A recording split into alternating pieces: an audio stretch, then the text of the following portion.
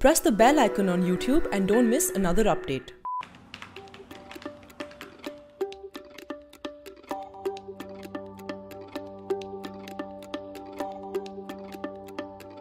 It is quite evident that a very vast majority of Indians generally go with the established view on Kashmir, established view and establishment view, and that's why there is wide support also for the abrogation of Article 370, even among our political parties, barring maybe the CPM. Nobody has really opposed the abrogation, they've questioned the method. But this is a democracy.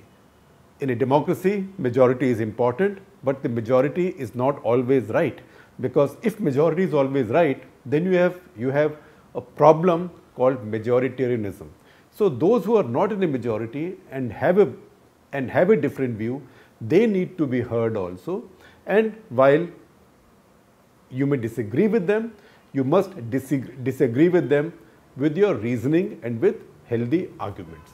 That's what I'm trying to do today in this national interest on the issue of Kashmir. I'm trying to pick an argument with the very articulate, very doughty, very well-meaning and sincere liberal community. I'm not mocking it. I'm not mocking them. In fact, I am responding to many of the doubts and issues they have in their minds about India's Kashmir policy or India's claims in Kashmir. And I'm only countering that with facts, or not countering. In fact, I'm giving it 5 fact checks and 1 reality check. 5 fact checks come from archives and from documented history. 1 reality check comes from my own point of view, which comes in the end, which actually is the conclusion of these 5 facts. So first of all, why is India not implementing the UN Security Council resolutions? So we talk about what the Security Council resolution said. Essentially, the foundational resolution had 3 points. Number 1, Pakistan should withdraw all its forces from Kashmir, which they never did. Number 2, India should thin out its troops, leaving out the minimum to maintain law and order.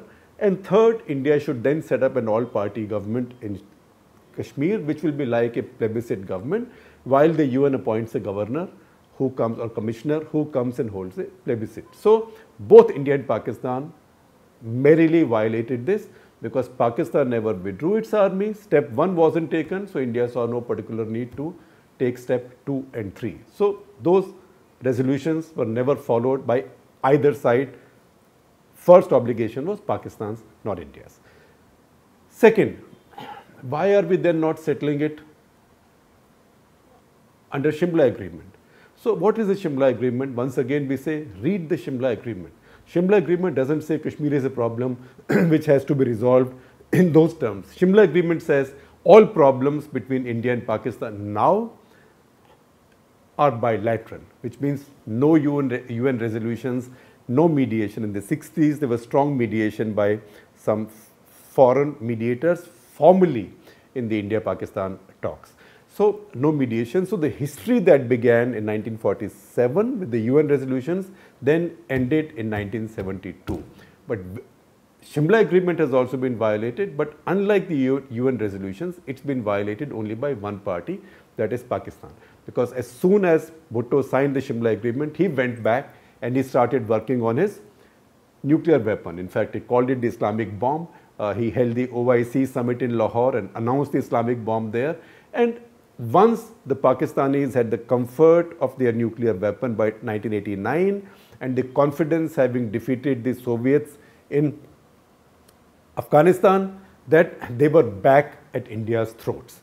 Once again, trying to take Kashmir by force. In the middle, in 1965, they had launched a full-fledged war starting in first week of August by sending couple of tens of thousands, in fact more, infiltrators, which were basically Pakistani army soldiers in civilian uniform, but carrying regular issue Pakistani weapons to try and take Kashmir and create an insurrection. That didn't happen. So first week September, Ayub Khan launched, Field Marshal Ayub Khan launched what was called as Operation Grand Slam. First was Operation Gibraltar to take Kashmir by brute military force, so tanks were sent in and it was a full-fledged attack. That failed also.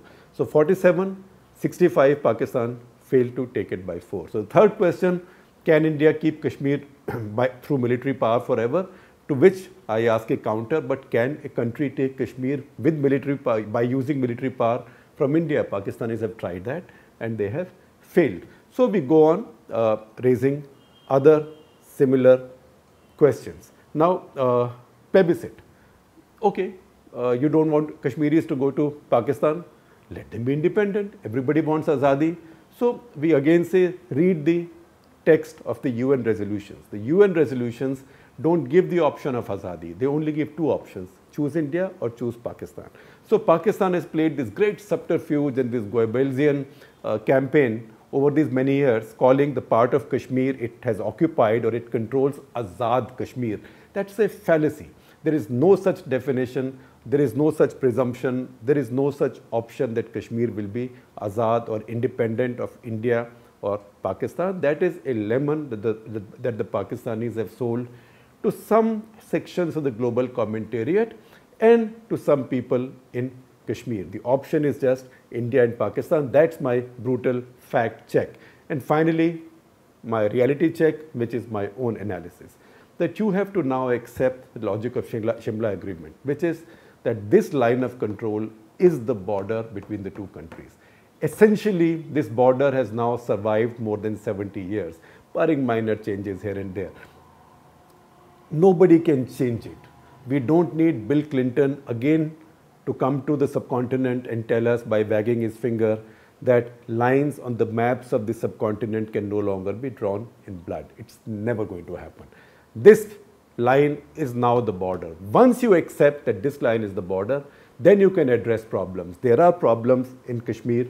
On our side of Kashmir, there is anger, there is alienation, there is violence, there is bloodshed, there is human rights violations, there are excesses, there is denial of freedoms, all that is there. But you can only address it once you accept that there will not be any change in the political, sovereign or territorial status of Kashmir.